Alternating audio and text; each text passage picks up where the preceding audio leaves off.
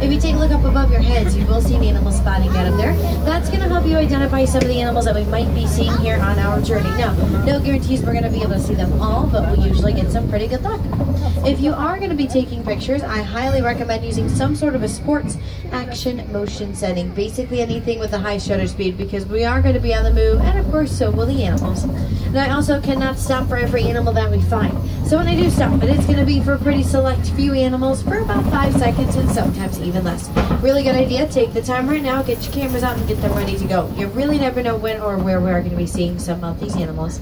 But my friends, our first area here, it's through what's called the Little Ituri Forest, and out here colors of these animals blend in very well with the dense vegetation. Left hand side there's 2 different animals. You can see that tan antelope there called the greater kudu. Now just behind them over on the hill as well, there's that dark orange colored animal through the bushes there, and that's called the bongo. Now the greater kudu, they're actually the second tallest antelope in Africa. We can tell that those ones up there are all females due to the fact that they do not have any horns. Now the bongo, they have the nickname of the ghosts of the forest because a dark orange color and of course white stripe pattern on their body is a very, very good combination to help them blend into the background. Now their horns face backwards, that way when they run through some of the tall brush, those horns don't get tangled. But using their horns, easy to tell the difference between a male and a female. Female's horns make an X shape, so they kind of crisscross off towards the back. While the male's horns, they make a Y shape, so it's very, very rare that you'll ever see their touch. But my friends, as I go forward, of course, you'll see that really big watering hole here on your left-hand side. Now, animals do like to use these watering holes as gathering places. Of course, one animal we can sometimes see gathered on this one here is that beautiful black rhino. Now, unfortunately, though, the black rhino, it has been hunted nearly to extinction, and hundreds of thousands have actually been killed for their horns. Today, there is less than 3,500 of these black rhinos left in the entire world. But of course, our conservation efforts are doing their best to monitor those powerful animals and to give them any veterinary treatment and rehabilitation that they may need. Now, every single day, 2 to 3 black rhinos are being hunted and killed for those horns. So really think about that, of course. There's a lot of them every single day. Now, those black rhinos, they do have a pretty unique upper lip because it's flexible. So they'll actually take their upper lip and then they stretch it out kind of like a tongue or a finger as a way to help them grab some of the food. And of course, then they will scoop it right off into their mouths. Now, they do have horns made out of keratin, the exact same thing that our hair and nails are made out of. They also have extremely poor eyesight. Sadly, it does make it very easy for a lot of those poachers to hunt them. But my friends, now that we have seen just a few of those forest animals, we are going to take this middle road here towards the Safi River. And of course, it does connect to the Nile River. So if we're really lucky, we might spot a couple of Nile species that have started to migrate over here. Sometimes we're even lucky enough to see a couple of Nile hippopotamus hanging out down here within some of the water. Now, as I get to the bottom of the hill, take a look on your right-hand side because there is one completely out of the water there to your right. Now, when they are babies, they do weigh in at about 85 pounds with a full-grown male weighing up to 5,500 pounds. So they're very, very large animals. Of course, you'll see that one out of the water there to your right-hand side. However, also take a look on the left, over within the water there. You'll start to see a whole group of those hippos. One big fat one. Now, group name for hippos, that's actually a pretty fun one. It is in fact called a bloat. Also on the island there to your left-hand side, a whole bunch of those gray birds there. But they're pelicans. Now they get their name because during mating season, the colors of do indeed change from gray to pink. Well, my friends, even though these hippos are such large animals, well, they're actually excellent swimmers. However, they do prefer to kind of walk or glide on the bottom of the river instead of trying to swim through any of the water. Now, they're also nocturnal animals, so they will spend up to 16 hours of their day submerged in the water. And as you can see from those ones there, they do tend to sleep that way as well. But when they're asleep, their brains will automatically send their bodies up to the surface to get a breath of fresh air. That way they don't necessarily have to try and remember to wake themselves up to do so. Like I said, nocturnal animals, so it is very rare that you do see them outside of the water during the daytime. Now over here on your left-hand side, if you look pretty closely, you'll actually see one out of the water. There's even a baby hippopotamus down there standing up as well. Oh, baby. Now, during the nighttime, these hippos tend to be a little bit more active, sometimes even a little bit more vocal. They have a unique vocalization called the song, and it's so loud it can be heard from up to 2 miles away. Now, my friends, I do ask that everyone does remain fully seated, especially as I cross over this bridge. I need everyone to fully have a seat there for me. See gators. Everyone seated. Of course, as we do cross this bridge, I'll also take a look on your left-hand side. It's your second out species there. Those are the Nile crocodiles. Oh, there's a crocodile. Now, these are crocodiles. Everyone have a seat for me, please. They are cold-blooded animals, so they like like to kind of hang outside the water, and they will actually soak up that Crocodiles. Once they get too warm, you'll see them jump off into the water or simply just open up their mouths. That actually allows them to push out some of that warm air and to regulate their body temperature since they don't have any sweat glands. But my friends, as I do start to pull forward here, looks like we are getting a little bit closer towards another different ecosystem. And I can tell, trees here are starting to thin out a little bit, so hopefully across the way, we'll see a couple of different animals that we get to see out here on the preserve. Another cart. Well, speaking of different, coming up on your right-hand side, you're going to see my all-time favorite tree, known as the baobab tree. Now, it is also referred to as an upside-down tree because its branches, well, they do kind of look like roots. It can spend up to 9 months out of the year, just like that one there, completely leafless, and they typically live to be about 2,000 years old. Whoa! On your right-hand side, it is actually about halfway there already. Well, my friends, we are now entering off into that different ecosystem, and my personal favorite. I see a giraffe. I see a giraffe. It's a giraffe. They do stretch for hundreds and hundreds of miles. This is also referred to as a way over migrating there. highway, of course, because Bumpy, a lot but of you can these see a animals do giraffe. to migrate. But it is still home to some of the more famous and popular Bumpy. animals, like the elephants and, of course, the beautiful giraffes. Giraffe. This is the Africa we are working so hard to conserve. Coming up here on your right-hand side, you will start to see an animal with really big horns. That's called Ankole cattle. Now, they are the only domesticated animal on the reserve. Giraffe. Also known as the Watusi cattle, named after the Watusi tribe that domesticated them. Now, those horns on their heads, they can actually grow to be about 3 to 5 feet in length, roughly about 20 inches around at the base. Now, they do look very heavy. However, they're made up of a hollow honeycomb shape on those the huge inside of those horns. horns. That way, the blood can pump up into those God. horns and then back down into their bodies as Wow. well to cool themselves down. As I pull forward here as well, over on your left-hand side, fairly new animal on the reserve. Black, tan, and white animals you might be able to see are called the African wild dogs. Now, they're kind of hanging out towards the left side of the cave there if you look pretty closely. Now, they are also known as the painted dogs due to the very neat markings on their body. They're actually born on black. Down As right they there. start to get a little bit bigger and mature, the black color will fade off into a lot of the tan and the white that you can see there. But unlike other dogs and wolves, they only have 4 toes. And of course, they're absolutely adorable because they do have ears kind of like Mickey Mouse. Once again, my friends, I do need everyone to stay fully seated for me, even if we are going nice and slow. Off towards the back, I need everyone to have a seat there. As I do start to pull forward here, my friends, over on the left-hand side, beautiful caramel-colored antelope there. That is the sable antelope. Now, you might actually recognize those animals because they are the emblem of our reserve. You can usually tell if it is the most dominant sable antelope. Typically, they do have a darker coat on their body than the rest. However, it does not have to be a male. So, of There course, can be a it's a female, giraffe. but it really just depends on who takes on the giraffe. darker coat as they grow up. Whoa! Now, when they run in their herds, they do run with an alpha male and an alpha female, with the female being the one that makes most of those decisions. Now, with the African wild dogs, when mothers have litters, they can have up to 20 pups at a time, running in packs of 5 to 15, depending on how much food supply they have. But even though they are so adorable, I don't recommend trying to play with them. Now, they do have the highest kill rate of any mammal at 80%, higher than a lion's kill rate. Now, the mothers will actually go out and chase their prey. Once they catch that, they will eat it, take it on home, and regurgitate it for their children to eat. A couple more giraffes coming up around the trunk here. Now, these giraffes, they are the world's tallest land animal, but believe it or not, they do only have 7 vertebrae in their necks. That, of course, being the exact same amount that we have Another in giraffe our for necks. you. Theirs are obviously just much larger than ours. Now, you might notice that the pattern on these giraffes' bodies, it is fairly irregular, but that's a pretty easy way to tell that they are indeed Maasai giraffes. Also, it kind of looks like they've got horns on their heads, but those are not horns. They're actually called ossicones.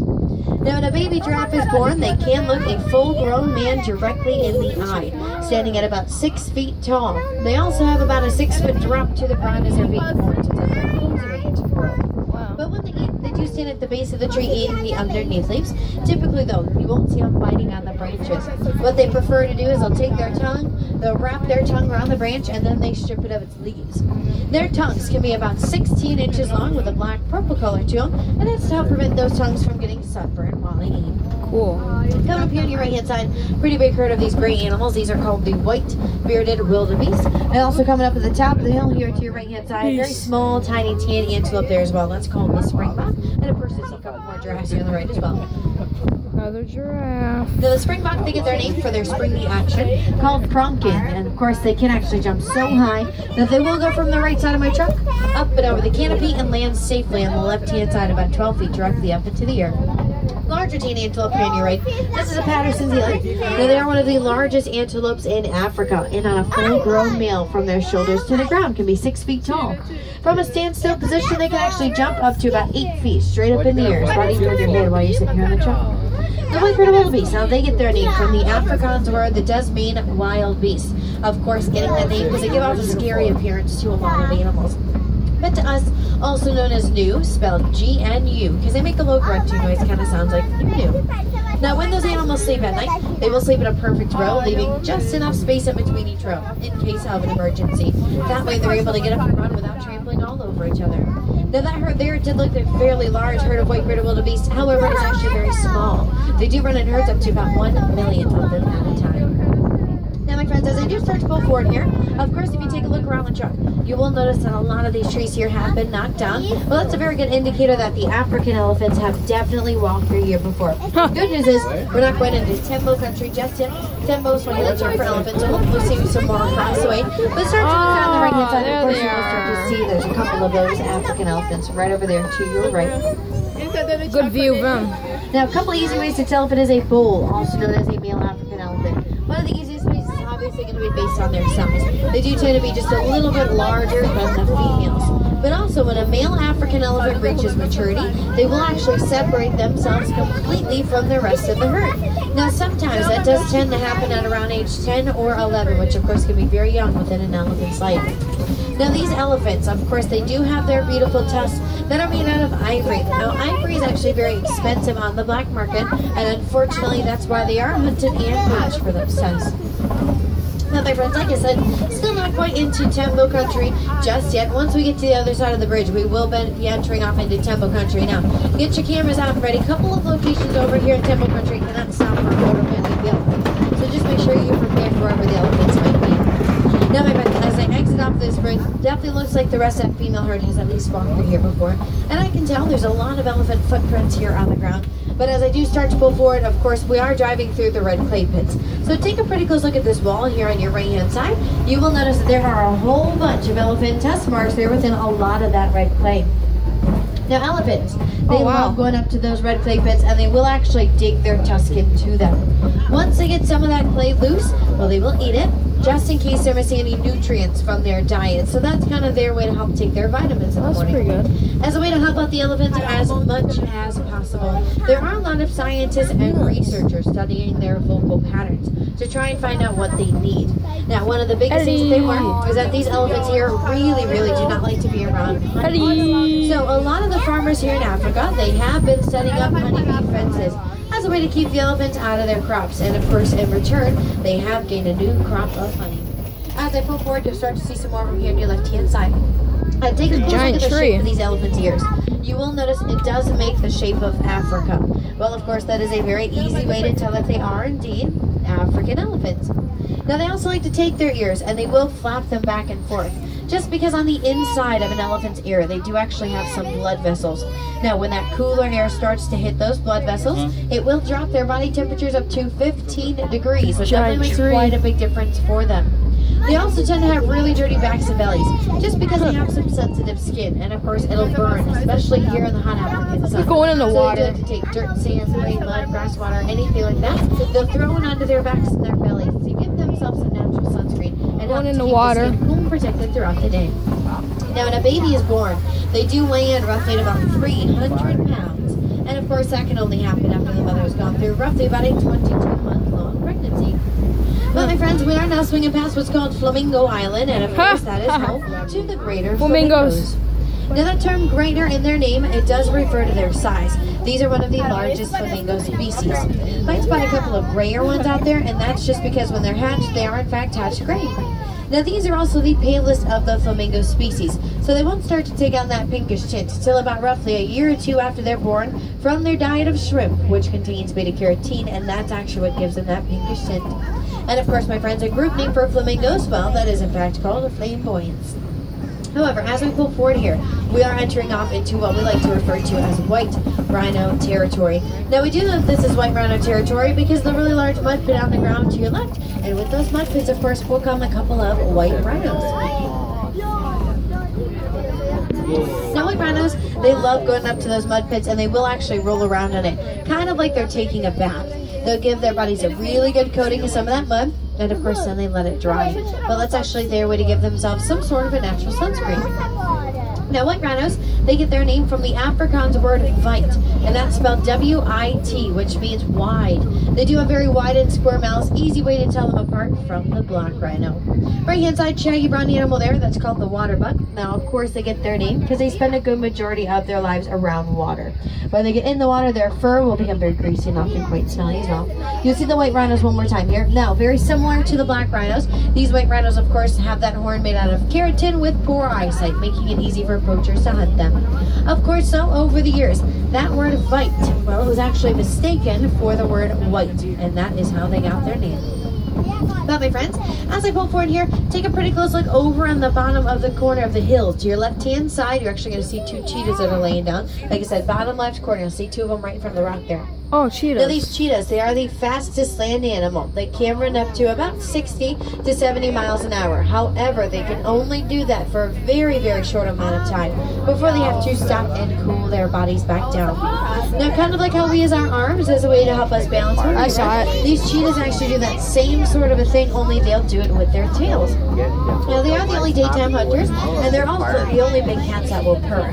You do have a couple more here on the next set of hills to your left-hand side. If you look up towards the top right corner, you actually see two more. There's one that's kind of behind the tree, and there's one all the way up in the top right corner there as well. Now, underneath the cheetah's eye, very distinctive black line that goes from their eye straight down their cheek. Well, sort of like how football players put a little bit of black under their eyes. This does help protect the cheetah's eyes from some of the bright sun during the day, of course, while they are trying to hunt. As a way to help protect the livestock, our conservation efforts are working with groups to train Anatolian shepherds and Kangal dogs to protect the livestock, but of course without endangering any of those cheetahs. Next big rock formation here on your left. This is known as the Kopri Rocks. Now, it also likes to attract a lot of big cats.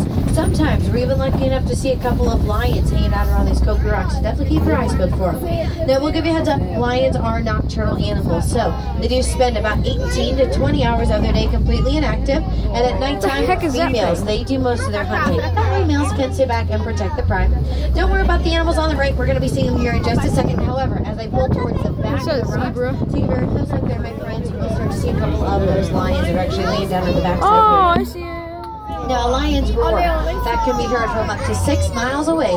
And at nighttime, their eyesight will become 6 times stronger than it was during the day. During the day, we see just as well as lions do. Now, these lions, they do like to hang out kind of towards the top of the rocks. That actually allows them to help look down into some of the taller brush to see if there's any prey that may be trying to hide out from them. And of course, my friends, the Swahili term for lion, now that's a name that we all know and love. It is indeed Simba. Speaking of Simba, left-hand side is Simba's best friend, Pumbaa, also known as a couple of warthogs. Warthogs. Now, warthogs, they are the largest burrowing animals. They'll actually back up into their burrows just in case any larger predators come. They will see some of those sharp tusks, and of course, then they'll run away. But don't actually call a warthog Pumbaa. No, Swahili phrase Pumbaa, that means foolish or silly. And of course, they're definitely far from that. Right hand side there, you will see a couple more water buck. Now, those are greats, also known as plain zebras. And of course, you'll see a couple of ostrich. Now, as I pull forward here as well, my friends, take a look up against the island of trees on your right hand side. There's actually a whole list of ostrich eggs that's just down there. And about 5 or 6 of them just in front of the trees. Oh, some eggs. Now, an ostrich, they are the world's largest bird. And even though they are equipped to fly, well, they are completely flightless. Now, one of those ostrich eggs can weigh up to about 3 pounds and is the equivalent to 24 chicken eggs. So they're very, very large. The ostrich, they like to lay their eggs in a big group, so sometimes in one area you can see up to about 30 ostrich eggs. That way they can kind of lay them and leave them. They don't necessarily have to try and sit around their eggs all day long. Now, with those zebras, we can definitely tell that they are black with white stripes because of the color of their nose and their lips. But I don't recommend trying to get too close to those hind legs. No, with one swift kick, they can actually break a charging lion's jaw. Very, very powerful animals. And to prove how powerful those legs are, after they're born, it only takes them a couple of hours until they can actually get up and run.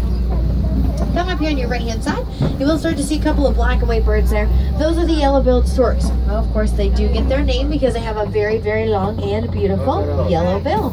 Now they are carnivorous birds, so they'll basically eat anything smaller than they are. Sometimes you'll even see them jump off into the water as a way to help them collect some of their food. Once they're finished in the water, they will then stand out in the sun and spread their wings as a way to help them dry off some of their feathers. But my friends, I am very sad to tell everyone that this gate right here, well, it does mark the end of our safari. So I am going to be driving now over to the nearest boarding post. But even though our journey has to come to an end, just for now, of course, the conservation does not. A great way that you can help conserve is by recycling old cell phones and laptops. They contain a mineral called coltan, and that's actually mined in a lot of the natural habitats of the animals like the ones that we just saw here on the reserve. For my friends on board looking for another up-close encounter with some animals in Africa, head on over and check out the Gorilla Falls Exploration Trail. Now that is a self-guided walking tour. It typically takes about 15 to 20 minutes to complete, but over there you can see gorillas, meerkats, snake-and-bull rats, hippos, and zebras, so definitely check that out. The entrance will be up at the top of the hill and to your right. Any wilderness explorers on board, you have been riding on the Simba 1, Simba, and the number 1. Head back down into the village to collect your badge.